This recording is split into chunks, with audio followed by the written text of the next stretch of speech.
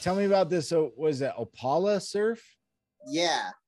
And me and Charlotte were up skating one day, ran into them, and they're like, "Oh, you mind if we film you? Put us in one of our little edits." So I was like, "Okay, yeah."